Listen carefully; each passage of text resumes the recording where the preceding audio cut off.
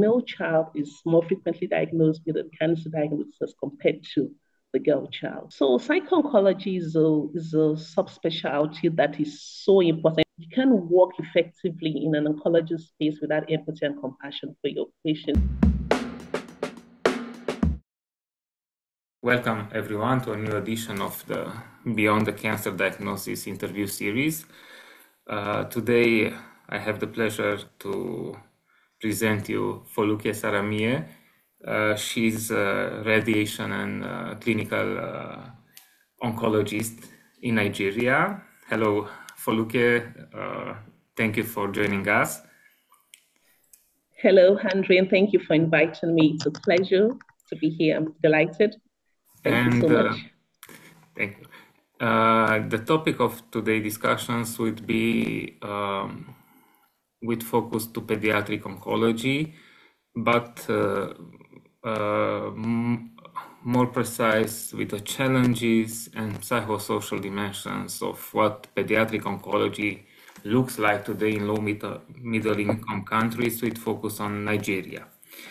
Dear Foluke, to begin our interview, I would like to explain or to develop for our audience how we see the concept of pediatric oncology in Nigeria.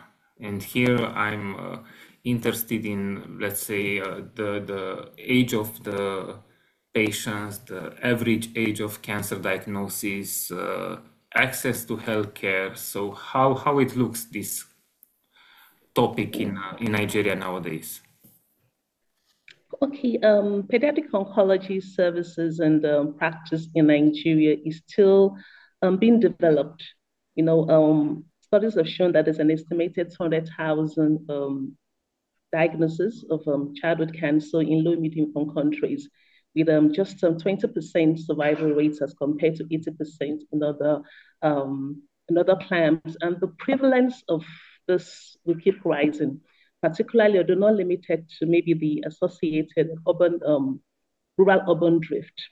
In Nigeria, our practice is still being developed, and there's so much that needs to be done. The population-based cancer registry in Nigeria, which is good, but not at its best, is where we still get statistics from for incidence and prevalence. So some pockets of studies have been done, and it shows that the statistics varies depending on the type of cancer. What I mean by that is that leukemia, non-Hodgkin's lymphoma, Hodgkin's lymphoma, bone and soft tissue sarcomas, but basically an average of 4.7 years patients and children present with cancer in Nigeria, and we have for 6 years for hematological cancers like leukemia, non-Hodgkin's lymphoma, Burkitt's lymphoma, for soft tissue diseases, cancers could go like 11 years or 12 years. And another important thing to note is also the association between childhood cancers in Nigeria and infectious diseases.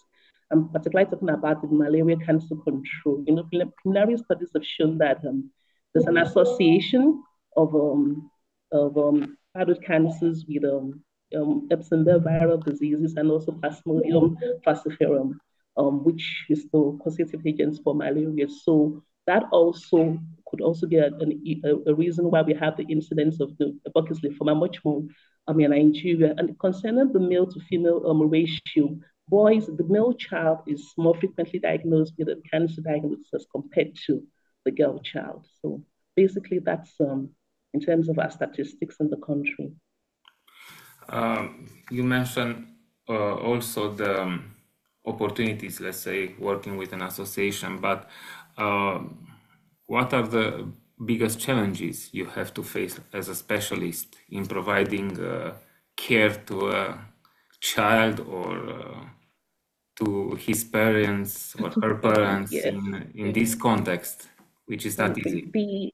Yes, pediatric oncology cancers, I mean, generally in terms of cancers in Nigeria, we face the challenges we have are multifactorial. And I want to talk about it, we are going to categorize it into two aspects in terms of institution and then also late presentations. Now, for the institution, we have We don't have adequate trained staffs, trained specialists in the country. We have about 200 million people population in the country, and yet the numbers of pediatric oncologists are so few. I think just about 10 to 12, I'm not sure, pediatric oncologists in the country. So that problem is there. For our patients, it's late presentations. And the reason why there's late presentation is multifactorial. One, the referral system is not adequate. There's a low index of suspicion for cancer, for pediatric cancers. So before the patients and their family caregivers present to the hospital, they would have gone through all kinds of poor referral system before they present. Another issue that we face that I see is also financial toxicity. Our health insurance scheme is not adequate, though the government has tried to put some platforms to make it easier. Like what we have the Cancer Health Fund now, which has been introduced in Nigeria, where patients are credited, from the federal government to help them heal that, but it's still not enough. Most of the cancer platforms that people provide, well, I say relief for is mostly for adult cancers. Pediatric cancers is just coming into for we have to fight for recognition. We have to fight for opportunities. We have to tell them the importance of pediatric cancer in the country. So most attention goes to breast cancer, cervical cancer, colorectal cancers. So pediatric cancer now is just coming to the forefront. Even this cancer health funds that has been provided by the government was initially provided for adult cancers. It's just in the last 2 years that opportunities have been given to pediatric cancer to be part of that health fund. So we have that issue.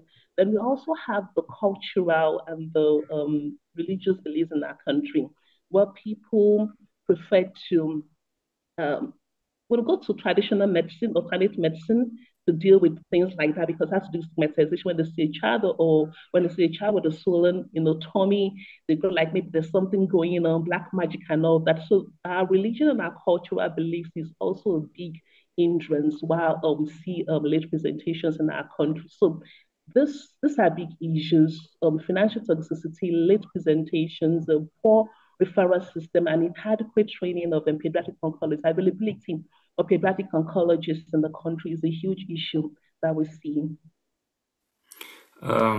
You mentioned this, let's say, inequalities in cancer care access, which is a nowadays topic within oncology, within psycho-oncology. It is an important subject nowadays for everyone to have the equal access to cancer care. But as you mentioned, you have to face the system. And then you mentioned also about spirituality. And here I want to ask you, what, from your experience and as working with patients, what is the level, let's say, of stigma in cancer care, especially of self-stigma? They are thinking like, it's my fault that I have cancer, or it's somebody else's fault that I have cancer. So, and what are the barriers, psychological talking, in trying to help them, starting from this self-stigma, which is nowadays a frequent problem to oncological patients. This is the first thought. It is my fault. Maybe if I did this, I wish I couldn't do this. So what are the barriers that you have to face? So sincerely, it's a huge barrier in our setting, where the culture and the religious, where our culture and religious belief plays a vital role in terms of our well-being. And it's unfortunate that cancer diagnosis really comes with a huge, amount of psychosocial issues, and stigmatization is definitely one of it. And stigmatization, even in terms of self-guilt, that what did I do? How did I cause this? Or somebody else is the one attacking me. So it's a huge barrier, and it affects our clinical practice, because what that results to is that the health seeking behavior is poor. People wouldn't come to receive the fundamental orthodox medicine, won't come through that pathway, they'll tend to go to traditional medicine or alternate medicine. So it's worrisome, and it's eventually, if the care is not taken, it's emotionally exhausting as an oncologist when most of the patients we see are presenting late just because of this cultural and religious view that has to do with stigmatization. So what we need to do going forward in terms of how can we do this is being done, but we need to do it much more, particularly for pediatric cancers now. We need to increase awareness and advocacy. We need to amplify this, and not just in urban settings, but also in rural settings where people are not enlightened and they can easily believe in the superstitions and all that type. So, as clinicians, while we are in the hospital setting, we also need to be involved in community outreaches and advocacy, particularly in rural in areas. And one of the things that I've seen in my practice that people respond to is also survivors.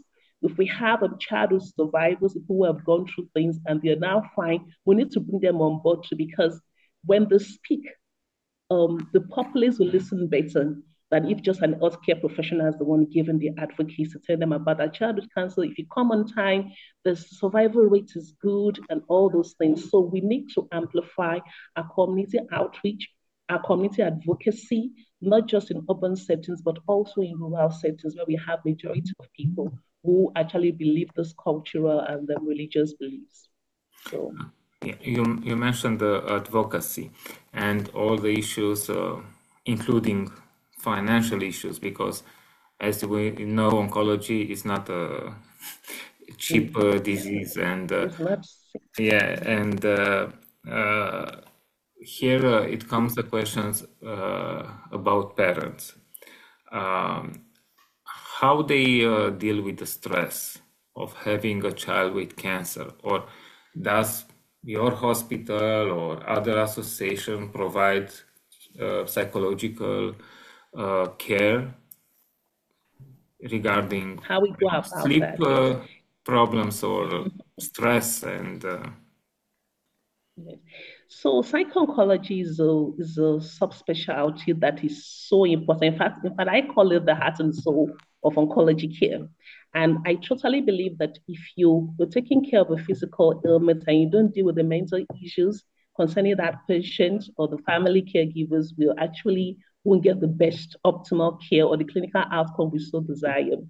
Family caregivers are so important, particularly for parents of children of pediatric cancer patients. They go through a lot of stress, they go through a lot of anxiety, they go through a lot of pain with this child leave, particularly when the children are at the point, maybe a child preparing to write exams to go to college, and all of a sudden the child is diagnosed with cancer, and all those things stops.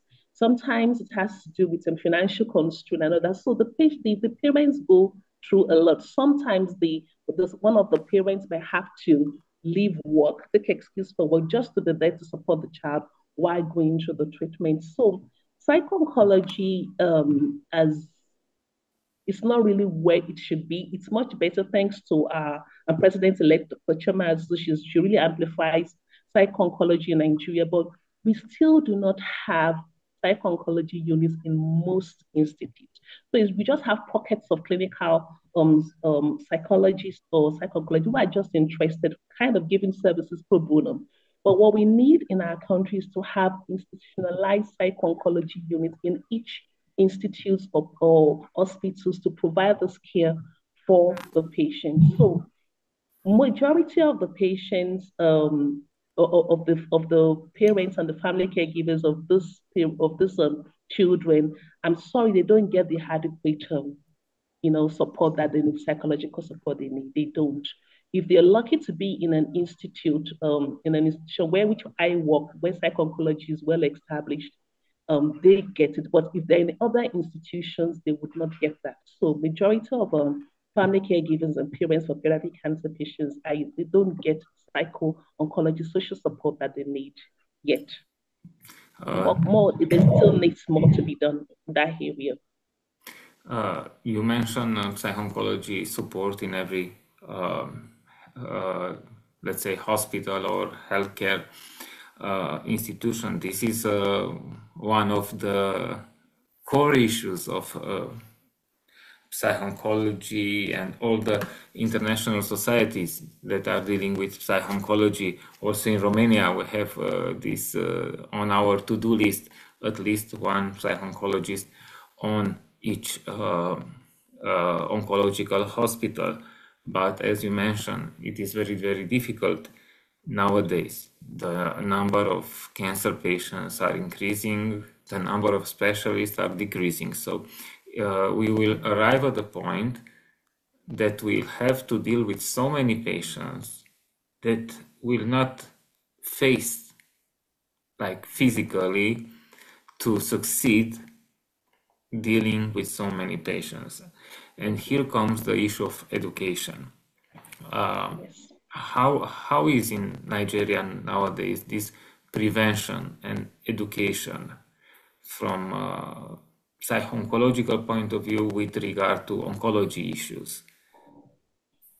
Okay, for Nigeria, psycho-oncology is still developing, but in the area in terms of education, we have a master's program, master's in psycho-oncology at my department, Department of Pediatric Oncology, where we started the master's program, and we've had some people pass through it and they're doing well. But most people can't really sacrifice that 1.5 months, 1 year, 6 months time. So what we are looking at is that maybe to find a way to make certification, like a 6 months diploma or a 3 months diploma, so that these people can actually still go to various hospitals and then practice. We have so many nurses who are interested, but the complaint about I can't come all the way to the west. Maybe some of them are in the northern part of the country and they're interested and they feel that they can't come all the way to the southwest to get this education.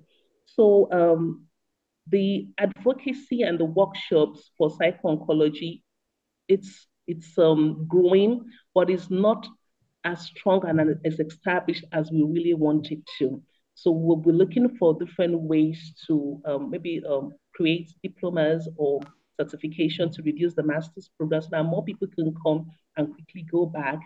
And then also, we can't really do much also if you don't have what I call high profile engagements.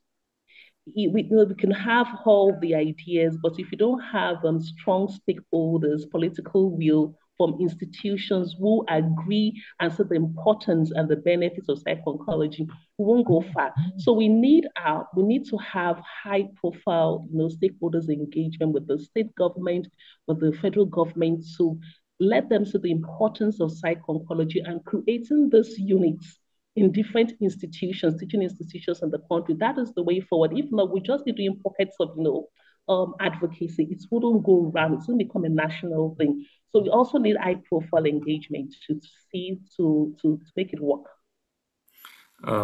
Regarding psycho-oncology courses or specializations, this is also another important issue that, for example, International Psycho-Oncology Society is trying to manage it some way, but it's also very difficult because you can't do a curriculum that it goes all over the world. So it is also again the thing of the national authorities to understand, to develop, to implement what we as specialists we recommend, because we just can recommend something from our expertise, but we can't do because we give them the feedback from the ground, working with patients, but we can create programs and diplomas and so on. I would like now to return a little bit to your specialties as radiation oncology. Did you meet cases of scanxiety, what it's called, working with children, making a lot of CTs, magnetic, let's say, issues and analysis? Did you meet this concept? And if yes, how you try to manage for children? Not to understand, but to keep going, doing, which is very important for their health. It's a crucial issue. Yes. So anxiety really it's peculiar more in children, but we also see it in adults too. With people with claustrophobia that you can't really stay in the closed place, particularly when radiation therapy is ongoing. So we have to deal with that. But for children who are, anxious and then up and about, they're not calm. So we see it all the time. So what we do is that before the treatment, we have what we call pre-visitors, where we take the children to see the area of treatment, to show them pictures about what it is about. We inform them, we educate them. And we also use, distractive techniques that make it in a playful manner, try to explain in a childlike way. They're going to go into this place, and then this is what it's going to be. Nothing's going to touch you, but we'll be here looking at you. If you need anything, you can just, do this or do that, and we can hear you all the time, just speak. So the pre-visit tours of information and guidance helps the children a lot. You explain to them, you make it playful, very playful, so that they feel okay. But in cases where for radiotherapy, we still use sedation, pharmacological interventions, because it's very important that the still during radiation therapy, so that we're going exactly to where the tumor is and we're not dealing with organs at risk. So we use ketamine in my center, which is a mild sedation pharmacological agent, just to keep them calm, because the treatment will just take about 5 to 10 minutes and they're done. So we do that at during the actual treatment, but before then we educate them, make them feel comfortable. So yes, we see that a lot all the time. And seeing this and talk with the children before the intervention, Yeah. how do you feel them? They trust you, not you personally, but trust the doctors. They trust the let's say not the Yes. process, but it creates an empathy.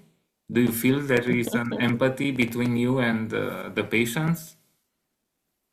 I, oh, well, like I'm a radiation oncologist. I'm also a psycho-oncologist, so I really understand the importance of clinical empathy. I'm an advocate for clinical empathic skills, that anybody working in the oncology space must have a level of clinical empathic skills. You can't work effectively in an oncology space without empathy and compassion for your patients, because that is what they really need, besides the physical, treatment, chemotherapy, radiotherapy, and all those we give them.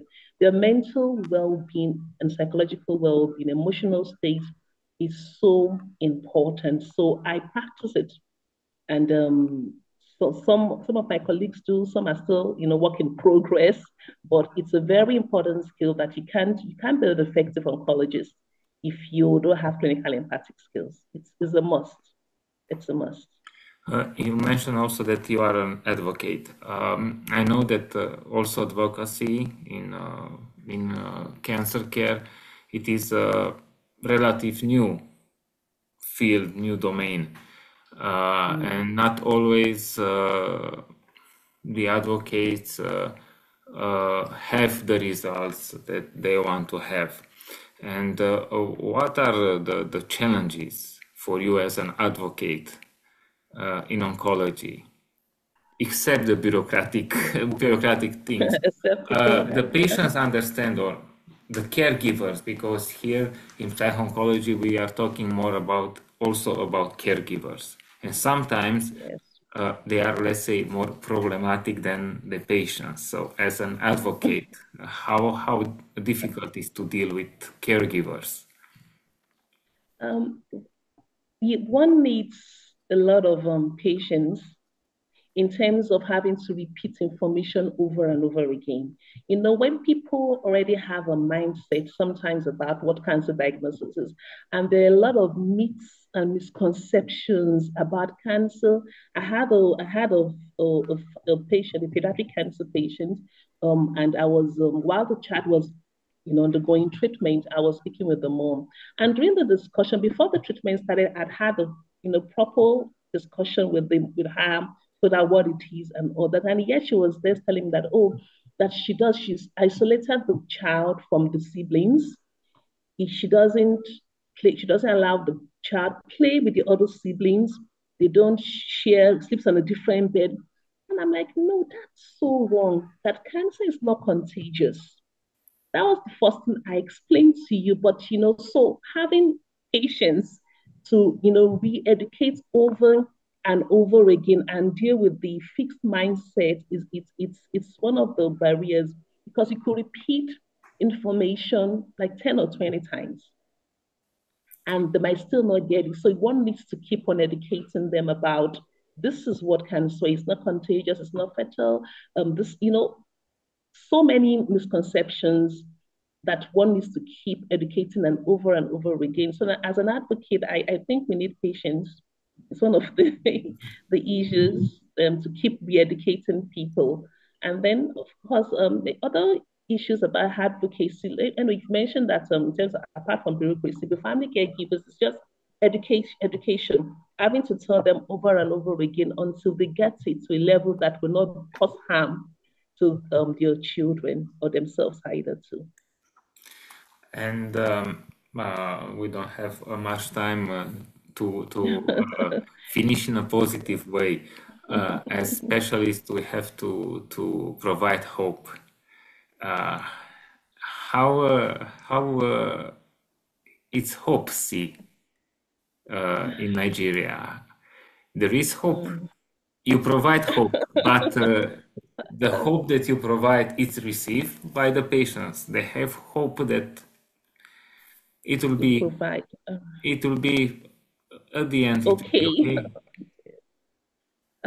If truth be told, it's far. It's not. I mean, if the truth be told, it's hard to communicate hope. And I think one of the reasons is because of the misconception about the fatalism of cancer. The ones you diagnose with cancer, there's no way out.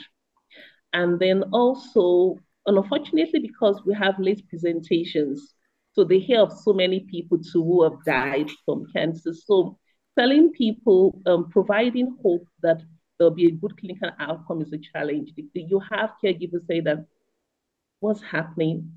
Tell me, what was going to happen? And then you often have somebody in denial, they don't want to know. And they'll just keep hoping. So it's both ways. We have some who are hopeful, but most times it's difficult giving hope in our setting. But we just have to. We just have to. You just have to go further, providing hope, and especially provide time, because the oncological patients feel that there is no much time left. Yeah. And he tries to do everything in once all at once, which is also not good. There is time, there is hope, and this is our interview conclusion for today: to provide hope, to provide time, to provide trust. So Foluke, thank you very much for joining me today for these interesting discussions from the ground, as I can say, to see the reality, and which is most important, and from reality to make it happen, it is a long way. But as specialists, we have to do our job for the benefit of the patients. Thank you very much, and good luck in your activities further. Thank you so much, Henry, for having me. It's a pleasure to be here. Thank you, and great work you're doing. Great work. Don't forget to like, comment, share, and subscribe to OncoDaily on YouTube. Hit the bell icon to stay updated.